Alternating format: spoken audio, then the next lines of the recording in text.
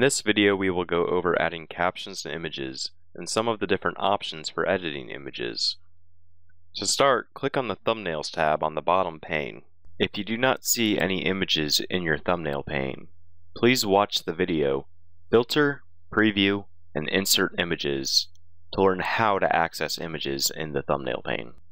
Select an image and then click on the Import and Edit button to the right. Please note that you can also edit an image by importing it first and then selecting the image in Report Writer. This is the Edit Image window. There are a variety of options here, which we will go through most of them one at a time. The first icon to the left of the toolbar is the color picker. Here we can choose our color for arrows or other shapes we add to the picture. For this example, I'm going to select red. The second icon on the toolbar is used to select your transparency level. I'm going to use a 50% transparency, so any shapes that I add are see-through. Now that we've selected a color and transparency level, let's add an arrow to the image.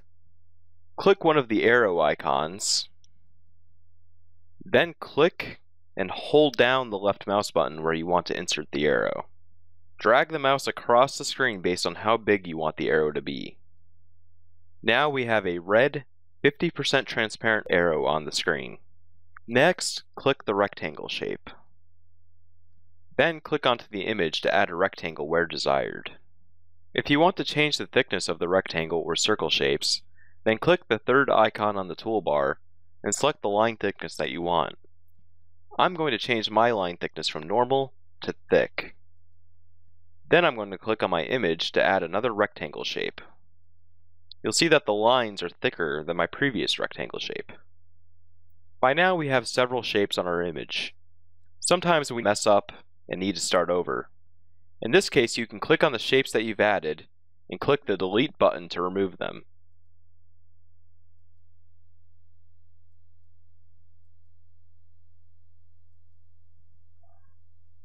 Next, we'll go over the Edit button. If you click on the Edit button on the top toolbar, you can edit your image in another program such as Paint. Here, I'll just add a red star,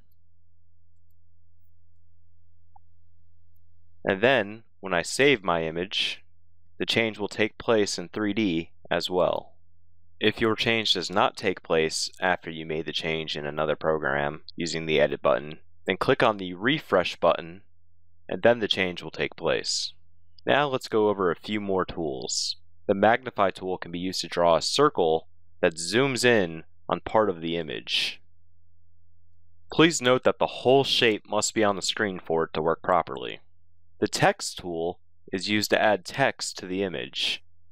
For this example, I'll type test, and I'll use the color white with a solid background. We can use the Crop Image tool by selecting it, and then left-clicking, holding down the left mouse button, and then dragging the selection of the picture that we want to keep. This is useful if you only want to use part of the image.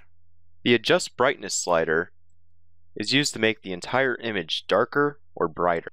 Let's go ahead and make this image a little bit brighter by dragging the bar to the right. At this point, I want to save the changes I've made to my image. So I'm going to click on the Save and Close button at the top left. Now I'm going to click on the image again to reopen it for more editing. You'll see that the changes we've made have saved and taken place, such as the crop imaging we've done to use only a part of the image. An important thing to note is that once an image is saved, the objects become a permanent part of the image and cannot be removed without removing the whole image and starting your editing over from the beginning.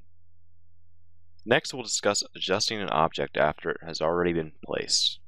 Go ahead and click on the circle and draw a circle on the image. We now have a circle object placed on our image. If I click off of it, I deselect it. I can then click it again to reselect it. If you position your cursor at the edge and left-click and hold down the mouse button, you can drag to resize the object even though we've already placed it down. We can also change the color of the image by going to the color picker and selecting a different color. We can even decide to change the transparency level from 50% back to solid. Now go ahead and delete that object. Next, I'll click on the text tool and click on the image to add some more text to it. I'll type test just like I did last time and click OK. You'll see that I only have the letter T instead of the full word.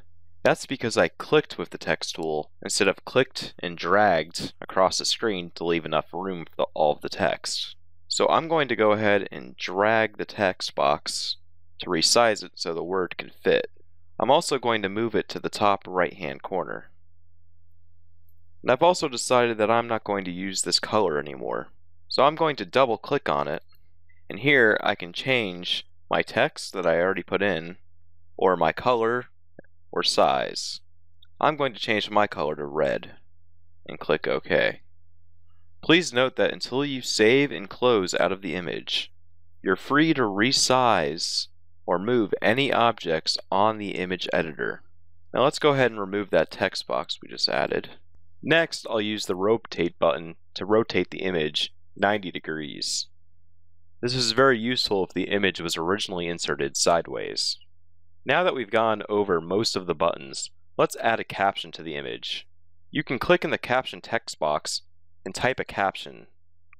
For this example, I'll type that the ceiling needs repairs. You'll see a caption added to the bottom of the image. Your caption may look bigger or smaller than mine depending on your Windows settings. Please note that captions will format at final print time based on your own preference settings for color and position, which are mentioned in the video, setting your default image size and position.